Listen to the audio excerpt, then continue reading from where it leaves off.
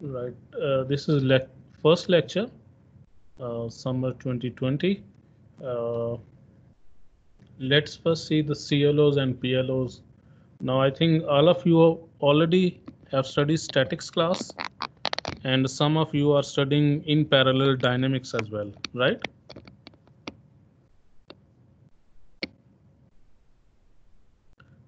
Is that right? Are you listening me? Sir dynamics तो pre requisite था statics का, तो जिनका स्टैटिक्स क्लियर नहीं है वो डायनेमिक्स भी नहीं पढ़ रहे। No, but many of you, they are repeating. I mean, they have D grade, but they are repeating the course. Sir फिर वो शायद अभी मीटिंग में ज्वाइन नहीं किया उन्होंने। Right. So basically, statics, they have five CLOs and two PLOs. Basically, the statics class, they will cover PLO1 and PLO2. Right, and there are several objective of this statics class. More, I mean, if we look at that, mainly you should be able to solve the forces, moments, and resultants, both in 2D and as well as 3D. Right, and then you should be able to solve the equilibrium problem. You will apply the laws of equilibrium in the 2D as well as in 3D. And then you will try to solve the structural analysis. I mean, the forces acting on different structures, um, presses, frames, and machines. And then one of the objective of this class is that you should be able to calculate internal and external loading, right? Because some of the forces, they are acting internally and some are acting externally. So you should be able to calculate internal and external forces. And lastly, the objective of this class is to calculate the problem related to the dry friction in statics.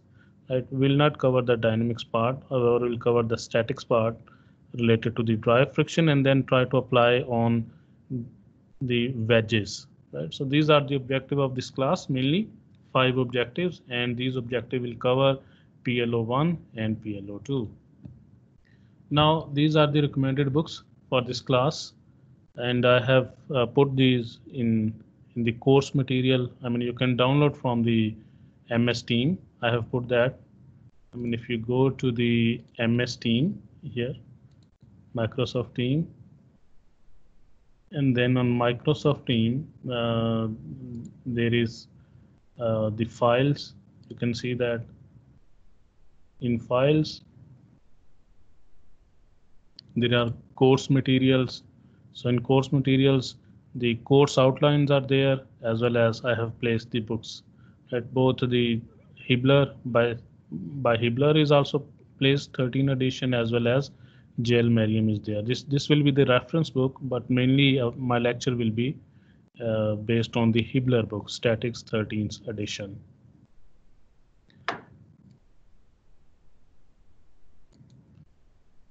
And then let's see the course contents. Mainly we'll have the two portion. We'll try to understand 10 chapters. First 5 chapters, they will be based on the pre-mid, and the last 5 chapter, they will be covering the post-mid. And regarding the evaluation method, there will be quizzes, assignments, midterm, and final exam. Quizzes will be 15%, whereas assignments will be again 15%, midterm will be 30%, and then the final exam of 40%. Right, and there are guidelines for the online courses. Please go through the course outline, which I have shared or uploaded on the MS Team.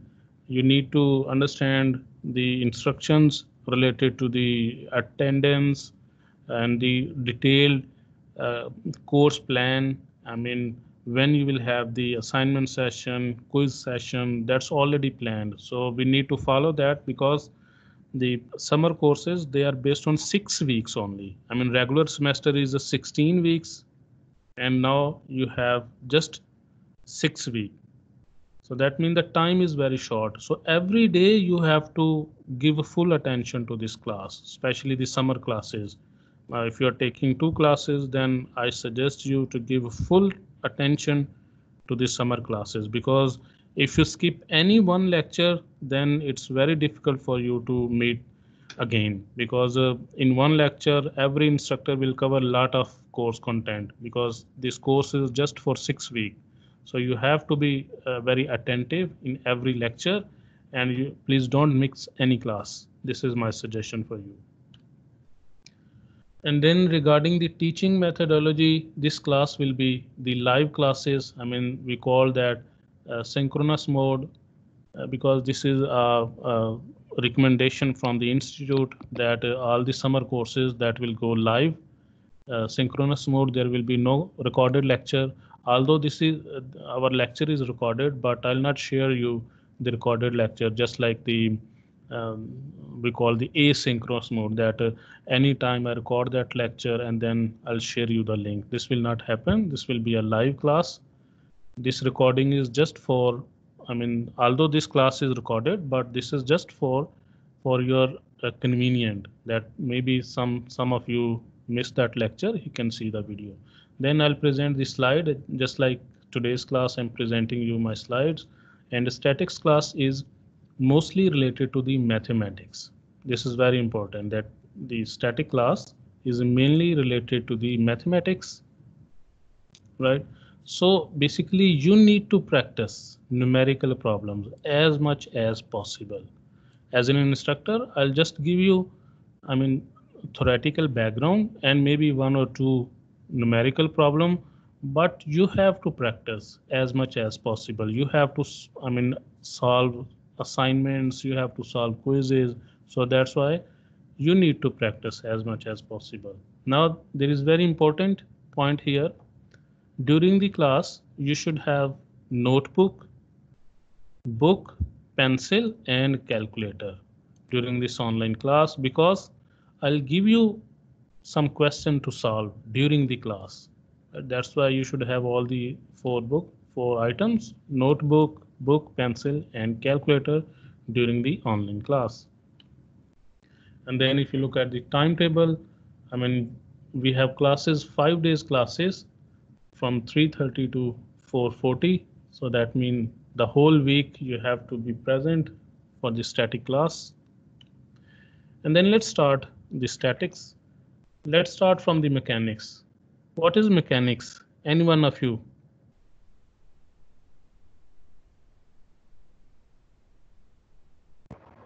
It's the branch of physics deals with the motion of the particles. Who is there? Yes, sir. Khizar, what is mechanics? Sir, it's the branch of physics deals with the motion and kinematics of particles. Basically, in mechanics, we study forces. Right? In simple sense, we study forces that are acting on the object, and the object can be in motion or it can be stationary. So that's very simple, I mean, definition, that if you study the forces acting on the object, and those objects can be at rest and that can be in motion, that's called the mechanics. And mechanics has various branches, like 3 major branches of mechanics. One of them we call the rigid body mechanics, deformable body mechanics, and fluid mechanics, right? You're familiar with the fluid mechanics. I mean, in fluid mechanics, we study liquid that are moving. I mean, the forces acting on the liquids or forces acting on the gases, that called the fluid mechanics, right? And then we have the rigid body mechanics, in which we assume that the body is rigid. That means the structure of the body is not changing. Even if we apply the force on that body, the structure is not changing. Whereas the same solid object, if there is a deformation in that object, then we call the deformable body object, just like the solid mechanics. I hope you will study solid mechanics, maybe because if you have not prerequisite for the solid mechanics, maybe you are not studying the solid mechanics, right? And again, rigid body mechanics, they have further 2 branches, statics and dynamics. In statics, right, that's ME211, and then dynamics ME22. So we'll focus on statics for this class.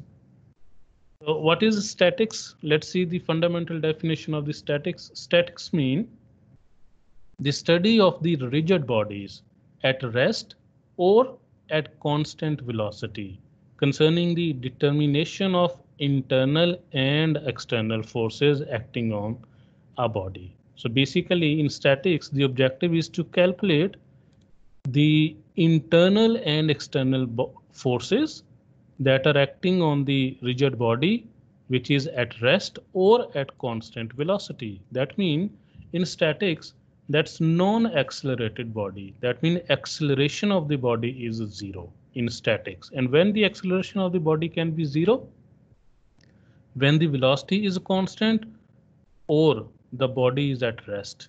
V means zero, mean the body is at rest or the body is moving with some constant velocity. In both cases, the acceleration is zero. So basically statics mean the study of the forces of the body which are non-accelerated, where the acceleration is equal to zero, right? And the example of the statics is, let's say our room, static structure, bridges, trusses, towers connected with the cables. For example, if you look at this figure, most of the, the structure looking in this figure, they will come under this study of the statics. For example, these bridges, these trusses, right, these buildings, all the static structure, they will come under the study of the statics. Now, this subject has basically the fundamental to the vibrations. In vibration, before you study vibration, you should know how to calculate the internal and external forces, right? Similarly, the strength of the structure, which is also called solid mechanics of solid. You cannot understand the solid mechanics if you don't know how to calculate the internal and external forces, moments, couple, or equilibrium, right? Similarly, the machines, robotics, rocket and spacecraft design, even the automatic control, engine performance, even the electrical machine, they all are related with the fundamental course statics, because in statics they have the basic how to calculate internal forces, external forces, moments, couple, laws of equilibrium, right? The friction forces, right? The study of the structures. So that's why the statics mean a fundamental course for the upcoming engineering courses. And let's start from the history. History says, if you look at the history of the statics, that says that it started from the 300 BC, right? And now it's a modern era. Now started from the Egyptian. The history says the root of the statics is from the Egyptian and Babylonian. Where they use Egyptian, basically Egyptian, they built architecture, pyramids and temples. So during that construction, they use physics and mathematics, right? So building a pyramid mean they need a different structure, and structure mean they need to calculate the forces, right? And then they need to perform different calculations. So this is the root of the Egyptian. They are basically the root of the statics.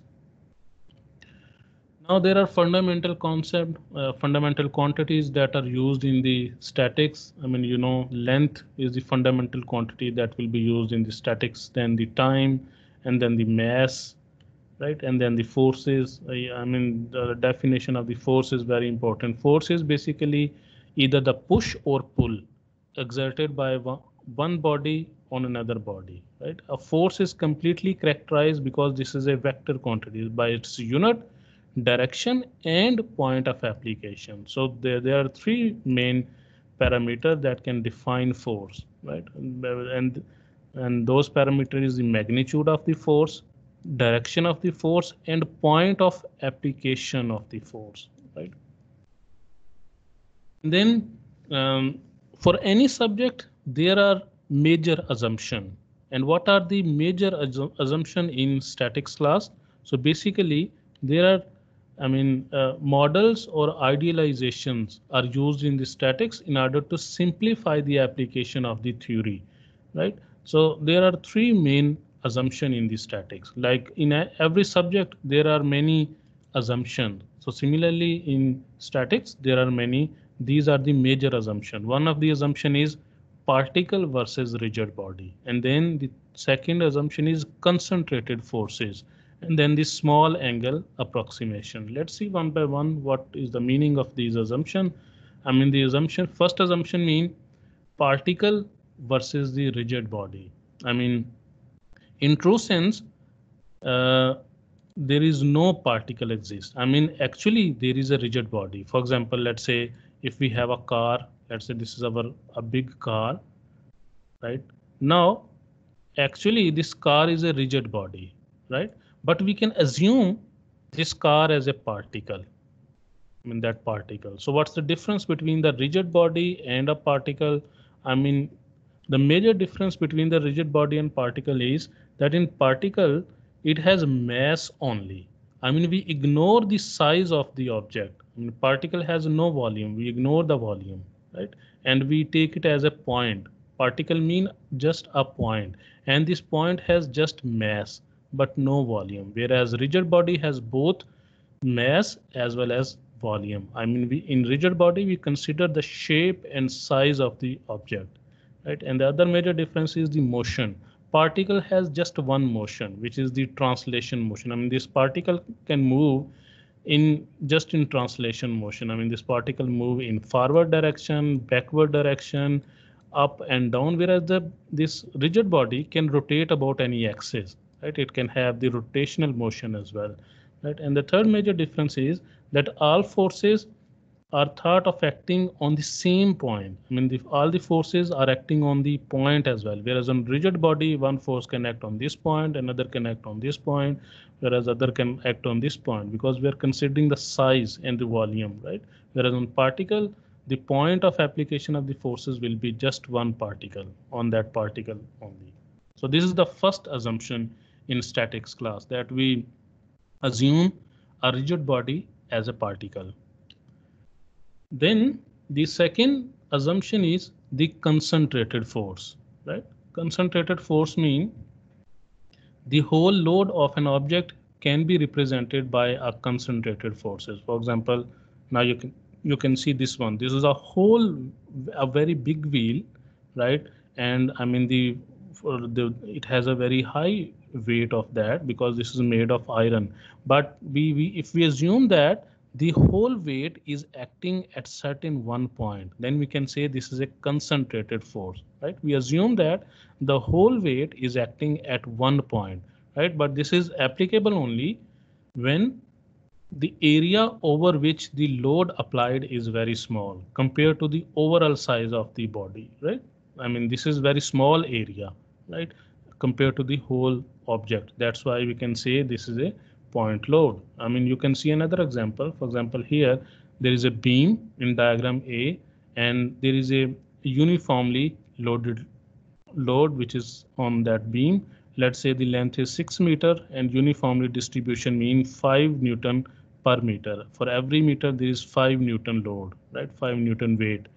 And if we convert this uniformly distributed load into a concentrated load, which is of 30 Newton, because the total length is 6, so 6 multiplied by 5, that will be 30 Newton, right? So where it will act at the center of this, right? Mass center, or we call the centroid of that, right? So this is called the concentrated force. So instead of the uniformly distributed load, we have converted into a concentrated force. So this is the second assumption in the statics, in the mechanics, that we can convert a distributed load into a concentrated force.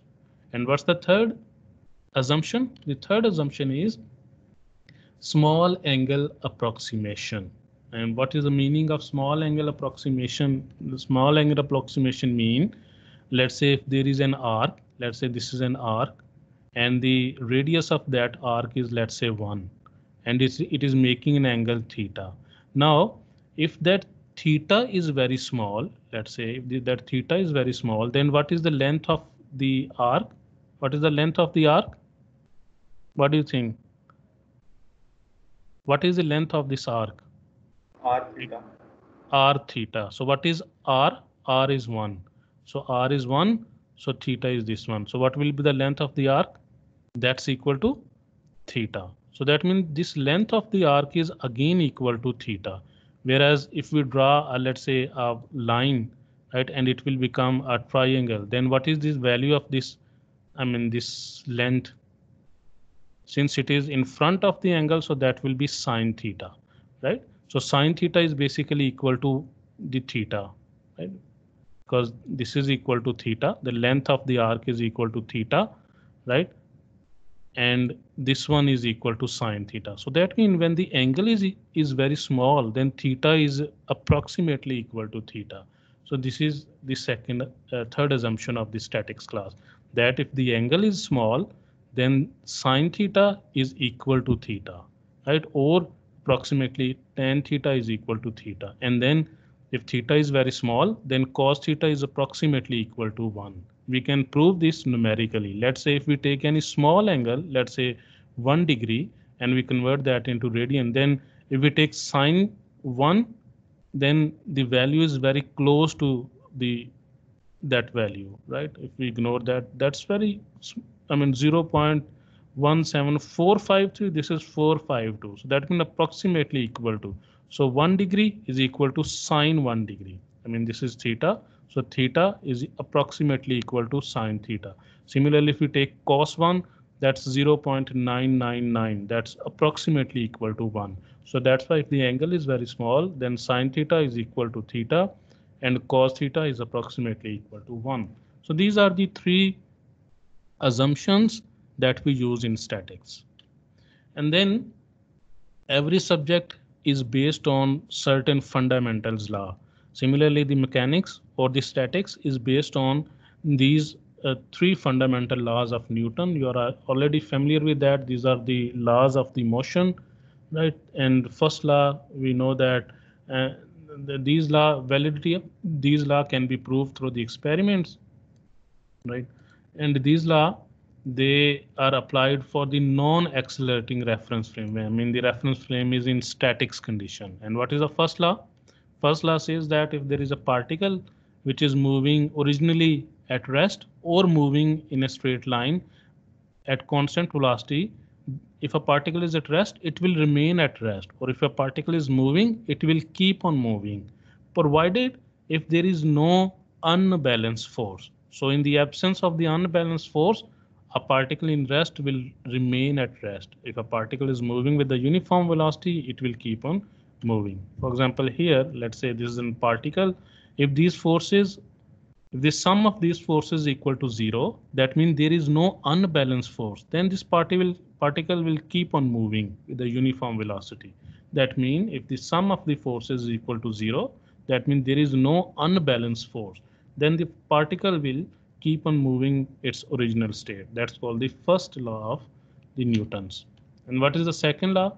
Second law says that if there is an unbalanced force, let's say, I mean, if there is an unbalanced force, then acceleration will produce, and that acceleration is directly proportional to that force, right? If there is an unbalanced force, that unbalanced force will create an acceleration which is in the same direction, and that is directly proportional to that force. And we have a constant of proportionality we call the mass. So F is directly proportional to A, or in other word, F is equal to ma. So this is the mathematical form of the Newton's law. I mean, if there is an unbalanced force F, then acceleration will produce in the direction of the force. That's the second law of Newton's second law. And what's the third law? Third law is about the action and reaction, that if two bodies, they are come in contact, then both body will apply force on each other, and that force is equal in magnitude but in opposite in direction. For example, these are the two particles, let's say particle A and particle B. If they come in contact, this is the contact point, then A will exert force on B and B will exert force on A in the equal and opposite in direction. Mathematically, you can see that, I mean, their magnitude, this represents the magnitude, that the magnitude of the force A is equal to the magnitude of force B. However, this negative sign shows that the direction is reverse. I mean, they are in opposite direction. In other words, if this B come on the other side, we can say sum of the forces, because they are equal in magnitude and opposite direction, the sum of the magnitude is equal to 0. I mean, they will cancel each other's effect because they are action and reaction. Then there are the units of measurement we'll use in the statics class. Mainly we'll use two types of the unit. One we call the SI unit, and then called the foot second, right? Foot second, or the US customary unit, foot pound second. F is for foot, P is for pound, and S for second. Right? We know the length for in SI unit for the length is meter, whereas in FPS system, we have the unit for the length foot. Second is the same, and for mass we'll use kilogram, whereas for in a US customary unit we'll use either pound square per feet or the slugs. Whereas for the force in SI unit we use Newton or kg meter per second square, whereas in US customary unit we'll use pounds, right? And how to convert?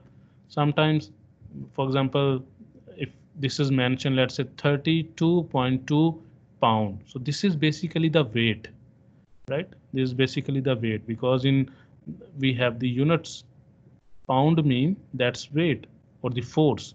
So how to convert that into mass? We have to divide with the G. In G value is 32.2 feet per second square, right?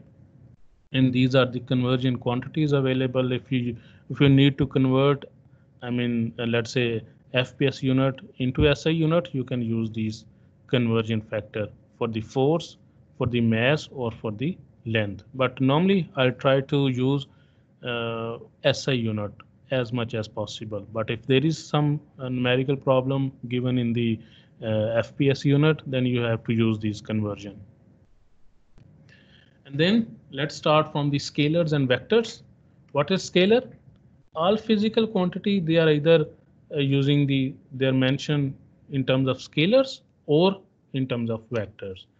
What is a scalar? You know that a scalar is any positive or negative. It could be positive or negative physical quantity that is completely specified by its magnitude. I mean, just a numerical values required to specify any scalar. And there are huge example of the scalars. I mean, important of them is mass, density, volume, temperature, time, energy, area, speed, and length. They are the examples of the scalar quantity. So these scalar quantity just required a numerical value. I mean, numerical value and a units.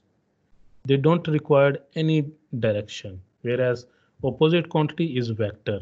A vector is completely specified both the magnitude as well as direction, right? And there are many examples of the vector quantity. Force is a vector quantity, right? For force, you need to know the magnitude of the force and the direction of the force. Similarly, for momentum, displacement, velocity, acceleration, impulse, and momentum, these are all vector quantities. And how we represent the vector quantity?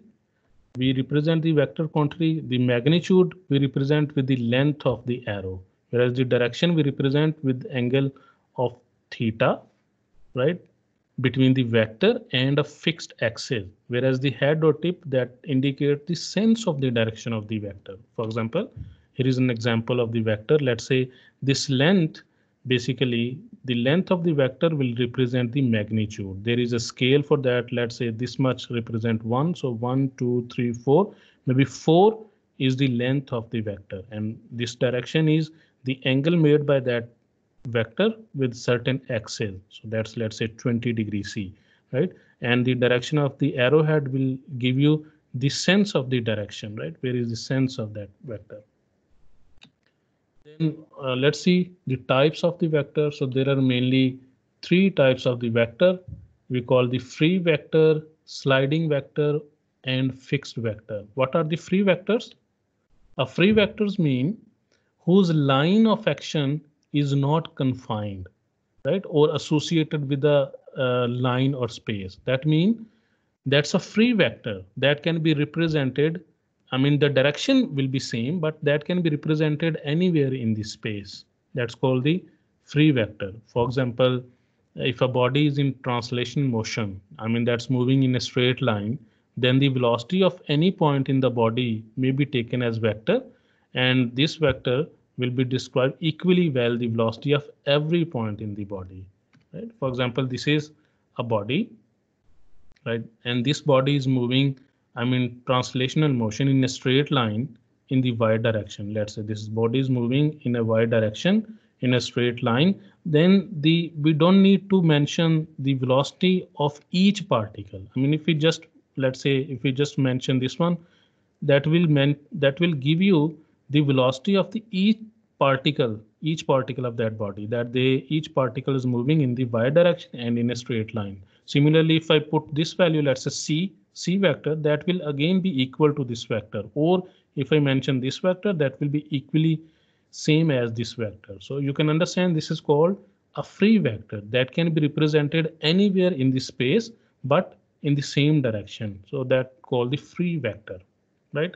Whose line of action is not fixed, whose application is not fixed. Like these vector can be used for, let's say, velocity. They can be used for acceleration or for displacement. Whereas we have this second category, it is called a sliding vector. In sliding vector, it can be slide along the line of action of that vector, right? For example, you can see here is a force. Let's say the force is applied at point A, but the line of action of force is this one, a straight line. So along the line of action of this force, that can be slide. Let's say if the effect is to move this body, or the amount is this body, if you apply even here, let's say if the same force is represented, let's say at this point, let's say here, if I plot here, that will have the same impact, right? Or even if I represent here along the line of action, it will represent the same thing, that this force is acting along this line of action. So that's called sliding vector, right?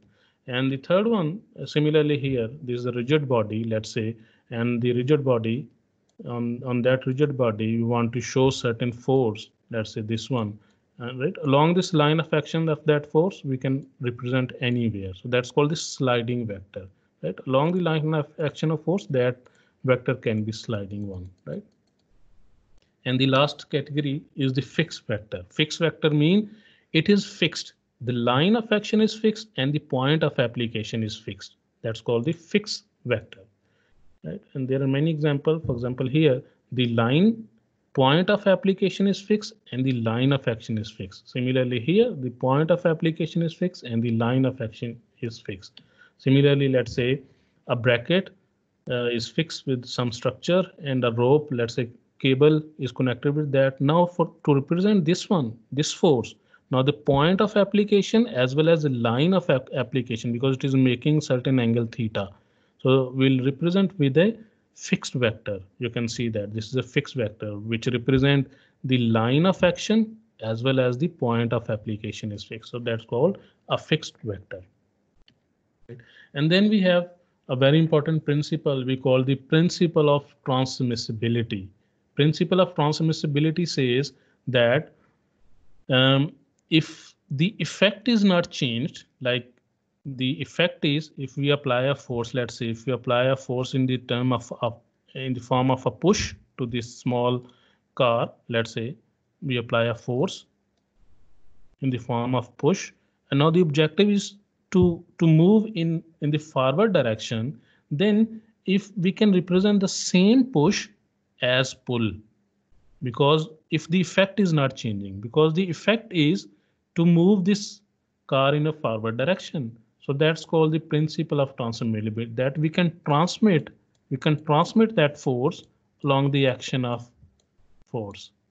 Right? So that's called the principle of transmissibility, that the external effect of a force on a rigid body will remain unchanged. I mean the external effect on this body will remain constant, unchanged, if the force is moved to act on its line of action. So this is the line of action. So if you apply along the line of action, then there is no change in the effect to this body. That's called the principle of transmissibility. And then the last chapter of this class is a free body diagram. What is free body diagram? What is free body diagram?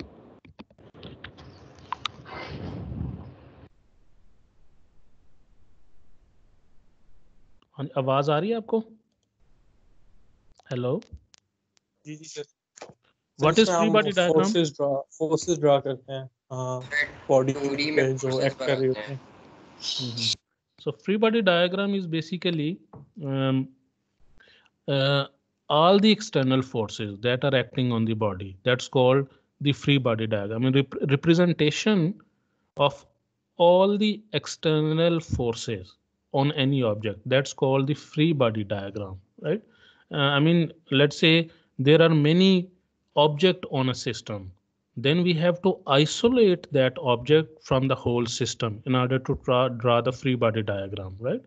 That means we have to isolate first the body, and then we have to draw all the external forces on that body, and that called the free body diagram. Free body diagram is one of the important thing. I mean, this is the most important thing in this in understanding of the static class. If you can draw the free body diagram, the remaining is just the calculation. I mean, if you understand that how many external forces are acting and where they are acting, that's called the free body diagram, right? Remaining is just the calculation, right? Applying certain equation, right? So this is very important.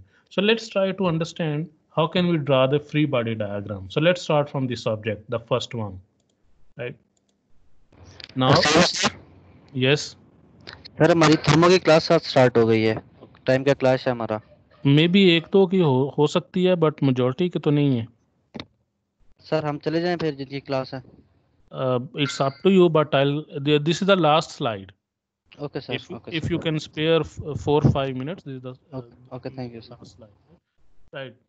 How to draw the free body diagram of these 6 objects? You should be able to draw that. Now, first of all, we have to select which object we are going to draw the free body diagram. For example, the free body diagram of this hook will be different compared to this object, right? For example, let's start from this one, this carrier, free body diagram of this carrier, right? It depends.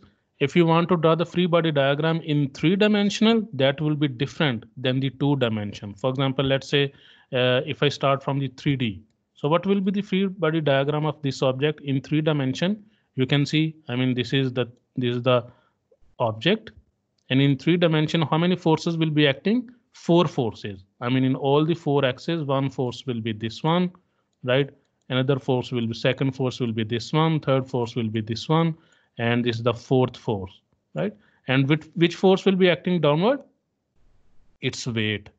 So the 4 forces from the cable, 1, 2, 3, and 4. 4 forces from the cable and 1 weight will be acting downward.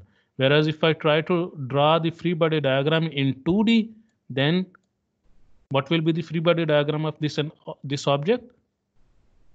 Just 2 forces. I mean, this will be like a particle. Let's say if I assume this as a particle, then 1 force will be acting in this direction, 1 force will be acting in this direction, and the weight will be acting downward. So that will be the free body diagram of this carrier. What about the free body diagram of this hook? Sir लेकिन वो जो 4 strings हैं वो चारों नहीं आएंगे distribute होकर? No. If you take in 2D, I mean, if you look at the front view of this one, in front view, you will just see this one and this one, and the weight will be acting downward. But if you consider the 3-dimension, in 3-dimension, you will see all of the 4 cables and the weight, right? So that would be the different. Similarly, what about this hook? Free body diagram of this hook. So let's say this is our hook, and if you need to draw the free body diagram of that means the 2 ropes, they are acting upward, right? The 2 ropes in tension, they are acting downward, and the weight of this hook will be acting downward. And similarly, this hook is connected with 4 different hooks, right? 1, 2, 3, and then 4. So this will be the free body diagram of this hook, right? And similarly, let's see this figure. So what is the free body diagram of this one? This pulley. Now this pulley and the object B, they are interconnected. So we'll take this as one particle, because these 2 particles, they are connected with that rope. So we have to assume this as one single particle. So let's say this is one single particle. So what is the free body diagram? So since this is the one rope, single rope is using here. So that means, let's say this is T. T is acting upward, right? Again, another T is acting upward, right? And then the weight of this B is acting downward, right? So this is the free body diagram of this system. What about the free body diagram of A? What will be the free body diagram of A? Right? Again, we have to see where is the tendency of motion of A. Where is the tendency? The tendency is that it may move in the right direction, it may move in the left direction. We have to see the weight of this body. If the weight of the B is very small, then the tendency is to move in the right direction. If the weight of the B is larger, then the tendency is move in the left direction. Let's say the tendency of this A, we assume that is in right direction. So where will be the force of friction? Force of friction will be acting in opposite direction to the movement of A. So this is the friction force. Let's say FF. That's the frictional force acting on A. And then the weight of this A will be acting downward. Weight and the frictional force, and then the normal reaction NA. Right? So this is the free body diagram of A. Right? So let's see this system now. So what will be the free body diagram of A? What will be the free body diagram of A? First of all, we have to draw that plane. That on plane, the particle A is placed. Let's say this is the particle A, which is placed there, right? And what is the force acting on the A? All the external forces acting on the A. One is the tension of that rope A. Right? T is acting on that particle. And then what else? Weight. Weight is always acting downward. That's the weight acting downward. And then the frictional force. If the tendency of A is to move upward, then the frictional force will be acting downward. So this is the frictional force, right? So the frictional force will be acting downward. And similarly, the normal reaction N, right? Normal reaction N. So this is the free body diagram of A. Similarly, you can draw the free body diagram of B, right? And similarly in this system, what is the free body diagram of this particle A, right? What is the free body diagram of particle A? The rope, tension in the rope is acting upward, right? And then the weight is acting downward. So that's the free body diagram of this particle A. What about the free body diagram of this car? What will be the free body diagram of this car? I mean the tension in the rope, T, right? Weight of this car will be acting downward. And where is the tendency of motion? Since this V indicates in the right direction, so the frictional force will be acting in the left direction, FF, right? And then if there is a friction force, then there will be normal reaction N that will be acting upward. So this is how we can draw the free body diagram. I mean, each particle has a different free body diagram. Similarly, each particle has different free body diagram. We need to isolate that particle, right? We can isolate that particle and then we can draw the free body diagram. So there is an assignment for you. I mean, particle A, please draw the free body diagram of particle A and particle B, right? Try to submit me maybe until 8 p.m. You have to upload, I mean, on the same group, everyone has to upload the free body diagram of each particle. Let's say here we have particle A, this one, right? And here we have particle B, right? This rope, this pulley, and this pulley. Please share your free body diagram of these two particles. That's your first assignment, right? That's the end of this class. If you have any question, you can ask me. Excuse me, sir. Yes. Sir ये जो भी आपने last slide show की थी, इसके अंदर जो car की आपने फ्री बॉडी डायग्राम बनाई है, तो वो फोर्स एक्सर्टेड बाय जो इंजन है वो हम शो नहीं करेंगे फ्री बॉडी डायग्राम में?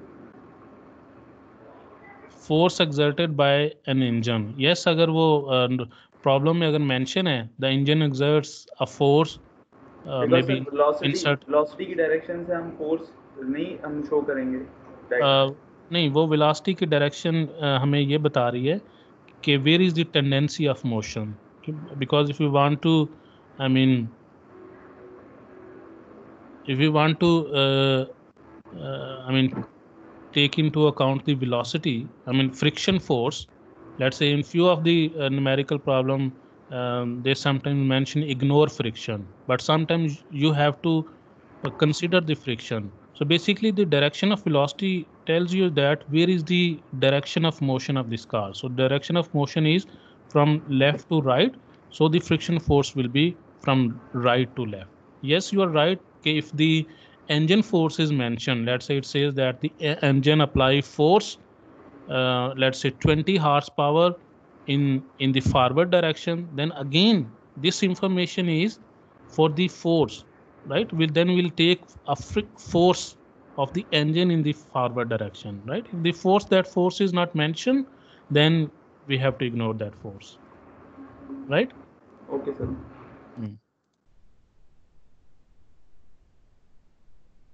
सर ये अटेंडेंस का क्या है? अटेंडेंस हो रही है लेक्चर्स? अटेंडेंस इसमें ये सिस्टम है ऑलरेडी, अभी MS टीम में आ जाता है कि who was online, who attended this class, so the record is already online available. You don't need to worry about the attendance, right?